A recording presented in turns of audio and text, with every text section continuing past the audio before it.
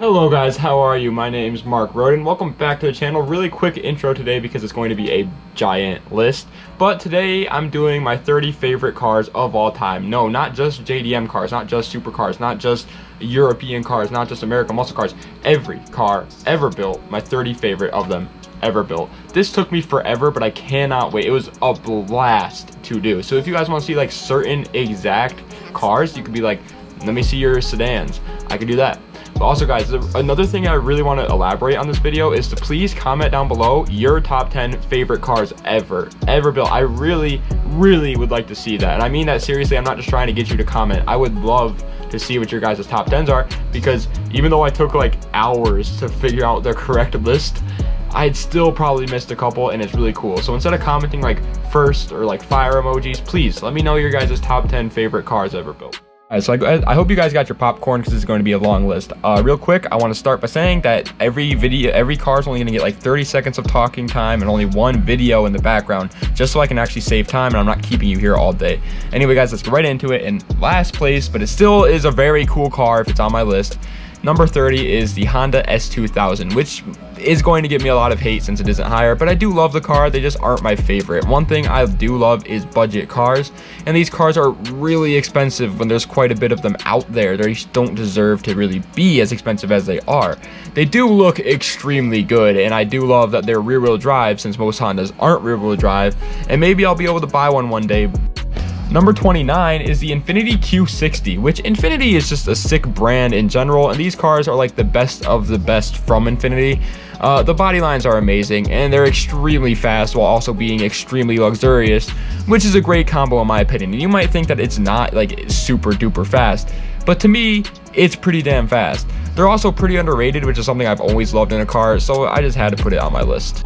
Number 28 is the Lexus LS400. I love the car, don't get me wrong, but I just think that there's way better options out there, which is why it's this low on the list.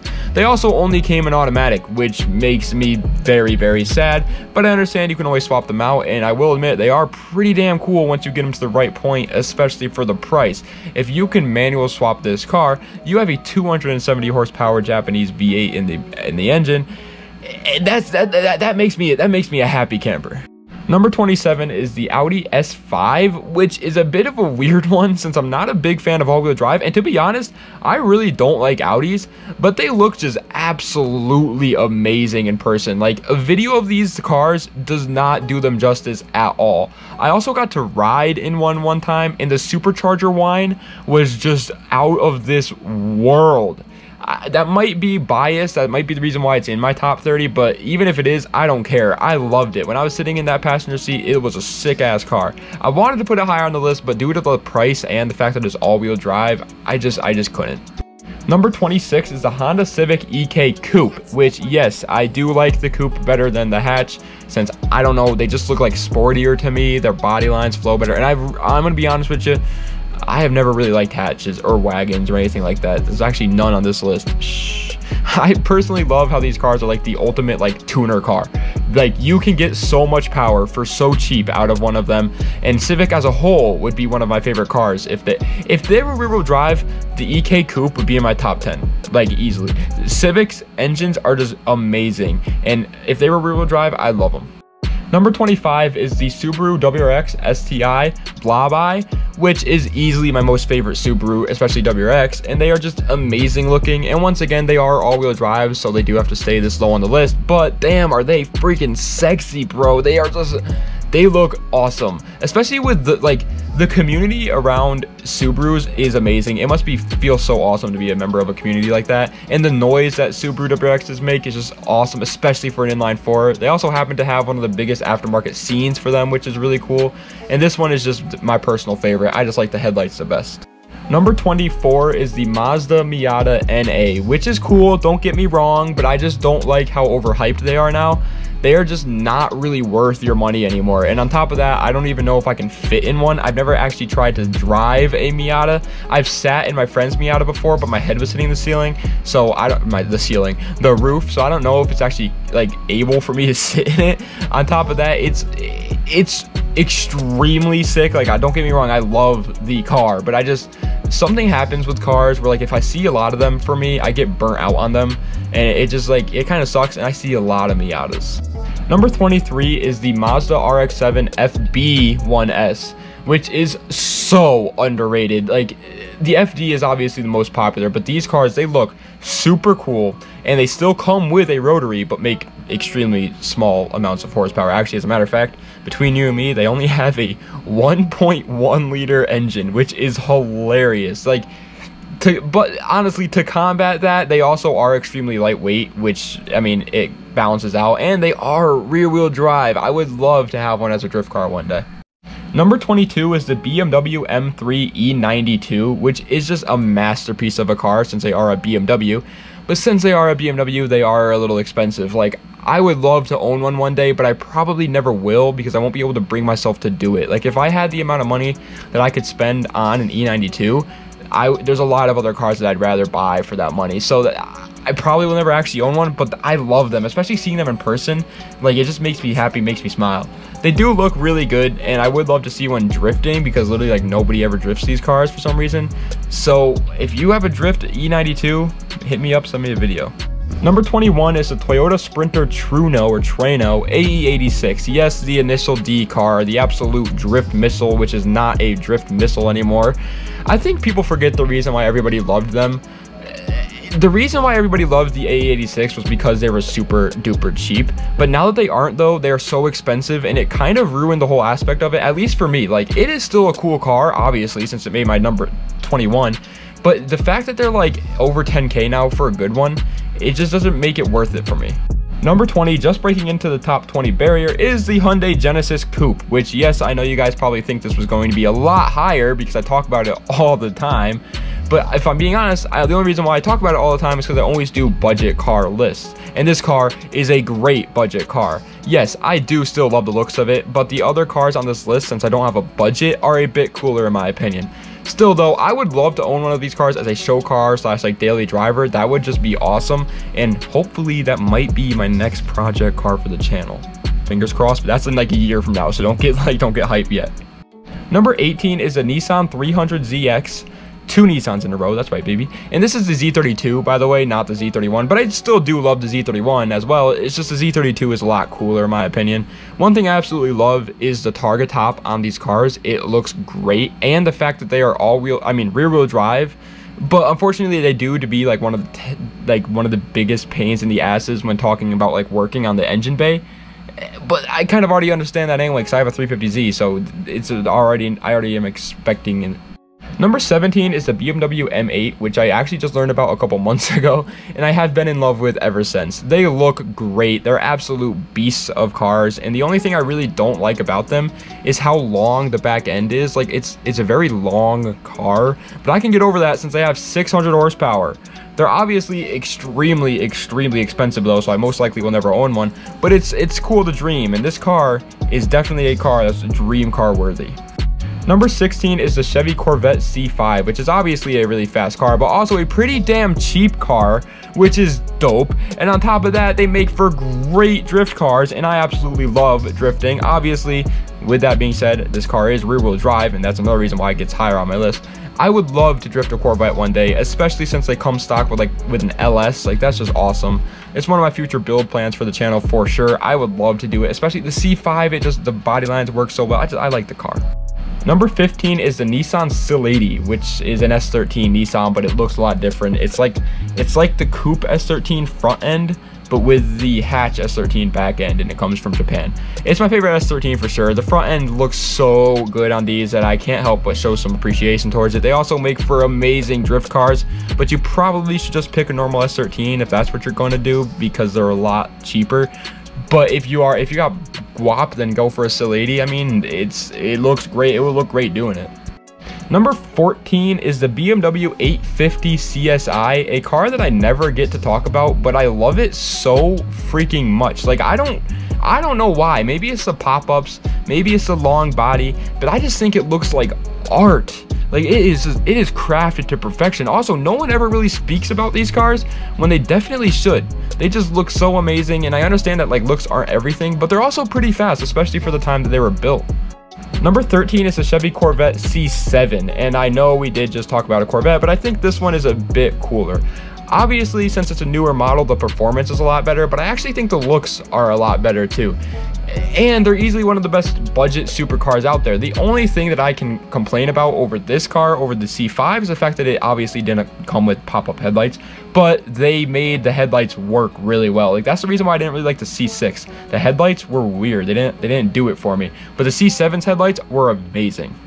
Number 12 is the Ferrari F40, and I know I'm going to get hate for the fact that I'm going to put JDM cars higher than this car, but it just isn't my favorite, guys, okay? It's my list, it's my opinion. I love the F40. It's number 12 of my favorite cars in the world, and I'm a car guy, but it's just not my favorite. Obviously, I think it's super cool, and what it did for supercars was amazing, but I just can't follow cars for clout on my list. And so, fame aside, it's still a really cool car. Like, that spoiler, it's amazing, and those stock wheels are some of the coolest stock wheels ever, but it just doesn't do it for me. And here we are, the top 10, and squeezing its way into the top 10, I'm super happy to put it here, is the Nissan 350Z. It's my personal car, and boy did it live up to the hype. I absolutely love this car, and I couldn't complain about anything. I can't put it any higher since I do like the rest a little bit better, but like, I love the 350Z. There's nothing that I would change on the car. Like, the VQ, yeah, it isn't the most reliable engine out there when talking like about boosting it, and yes, it isn't the lightest or fastest car around, but I don't really care. I love the car either way, and it's got plenty of speed anyway. Number 9 is the Toyota Supra A80, or the Mark IV Supra in the States. And yes, I know this is a little bit low for a Supra because some people literally like pray to the Mark IV Supra every night before they go to bed, but in my opinion, the looks aren't really there. The looks are still extremely good, don't get me wrong, but I just don't think they're like my favorite. Like, I wouldn't go to, like, if I had an option to choose a bunch of the other cars on this list or the Supra A80, I mean, I'm just saying I'm probably gonna pick the other ones, all right?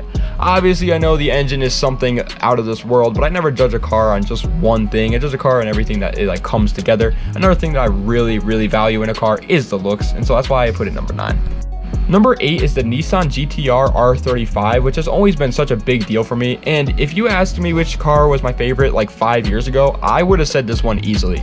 Over time, though, I've seen them more and more in person, and I kind of burnt myself out on them. Like I talked about before, it's kind of like Hot Pockets. Like, I used to love Hot Pockets. I ate them all the time, and then I don't like them anymore because I ate them literally every day. But I still do think it's it is easily the best budget supercar out there, and it is a Nissan that has 4 seats and 2 turbos. The only bad part, another thing that I don't like about it, is it's all-wheel drive. Ow, ow. Number 7 is the Evo 9, baby, which is kind of funny, but I think it belongs here. Everything on this car, in my opinion, is just well-rounded and good. Looks are amazing. Engine is pretty damn good. And even though it is all-wheel drive, which isn't my favorite, they're one of the best all-wheel drive cars ever built. Okay, I said it. It also adds to it since they've been discontinued, so they're extremely rare now. And the looks on it are just 10 times better than a Subaru. I'm sorry, Subi guys. You guys are gonna kill me, but I like them a lot better. Numero 6 is the BMW E30, but not the M3 one. I know that's going to sound crazy, but let me explain. Yes, it's an unpopular opinion, but for some reason, I just like the body lines and how simple the car looks when it's not an M3. I love the looks of these super duper ultra much, and I just think that BMW, when they added like that little wide body kit and the little spoiler on it, they didn't ruin it. The M3 still looks great for what it is, but it looks more race car-y, and I've never really loved the looks of like a race car. It's hard to explain, but I don't know, man. I just like the simple, classy look of the E30 that isn't an M3. And here we are, the top 5, and I bet I'm going to shock you with a bunch of these, especially the next 2, but number 5 is the Lamborghini Murcielago. I bet you didn't expect a supercar to be in my top 5, but it sure is. If there's one car that stuck with me as a dream car throughout my whole life, it's this one. I still remember playing Need for Speed Hot Pursuit 2 on the little GameCube in my living room back in the day when the dogs were barking and I was in 2nd grade, and I fell in love with the car. Ever since, Lambo has been one of my favorite car brands out there. It's definitely my favorite supercar brand out there, and the Murcielago played a huge role in that. It is a masterpiece of a car. Number 4 is another supercar, but it's a bit of an oddball. I guarantee you didn't see this one coming, but the McLaren 720S is a beautiful machine that literally nobody talks about for some reason. When it comes to supercars, it takes a certain kind of supercar to make me obsess over it, And I don't know what it is about the 720, but they got it right. Okay, they were doing something correct over at McLaren when they made this car. I love it more than any other supercar I ever built, for sure. It's just so gosh darn nice, and it's extremely fast, and actually isn't like, well, it's obviously a lot of money, but it's not that much compared to the competition. Here we are. Third place, the Toyota Soarer or Lexus SC300, which is the name of the American version of the Soarer. And once again, this one, I don't know what I'm thinking, but they're cool, man. All right, like I like them. It's just, I like them a lot. This one easily could be a phase, since I kind of like just learned about him a couple months ago. But even if they do fade in my thoughts, they'll definitely still be in my top 10 for life. I like it. It's cool. I don't really know why. I just love it. Like it just makes me such a happy guy when I see one. Whoa, curveball out of left field. Number 2 is actually a tie. So technically, there's 31 cars on this list, baby boy. But I literally just can't decide. Okay, I can't decide. I tried for so long, and I can't decide between the two. And it is the Honda NSX NA1 and the Nissan Silvia S15. Let's talk about the S15 first. The looks are unreal. I mean, hands down, they're easily the best looking Nissan ever built. On top of that, it's got the SR20, and it's the best version of the SR20, which everybody loves, and can do just about anything you want it to. Another thing I really cherish on a car is its lights or taillights, and the S15 taillights and headlights are just perfect. For the NSX, however, I love it for different reasons. Yes, I think it looks amazing. I mean, you show a non-car guy an NSX and they're going to think it's a Ferrari. But what makes me love the NSX is how different it is. It's a rear-wheel drive, 2-seater, mid-engine Honda. That's never heard of, which makes me super duper happy. And I obviously love the looks of the car as well. It is beautiful. Taillights, amazing. Pop-up freaking headlights. Get out of here. Get out of town. You're fibbing. Seals problem pretty early. Like you can get it up there. But even if the engine was terrible, it would still be my favorite car for the looks alone. It is perfect. I would change things, like I would change things on the car, but only because the aftermarket parts for the car make it even cooler, which I didn't think was possible. Like I said before, one thing I love on cars is the lights and taillights, and the lights and taillights on this car are perfect. Nothing about the looks of this car I would change from the factory, at least. Well, there we go. Mark's 30 favorite cars ever built. Who would have thought that this would be the next video that would be on Mark's channel? Not me, but here it is. Anyway, guys, I hope you guys enjoyed, and keep in mind, please let me know your top 10 favorite cars ever down below. I'm genuinely serious about that. Like, please let me know. I want to hear what other people think are cool in this world, because it's crazy. We all have different mindsets. Like, you can think a Fiat 500 is your favorite car, okay? And I would never ever put that even in my top 50. So let me know what yours is. Thank you so much for watching. Keep in mind, SmoothStance hats, shirts, and shorts are coming very, very soon, so be up to date on that, please. Like, comment, and subscribe. Dots with Donnie, and have a nice night.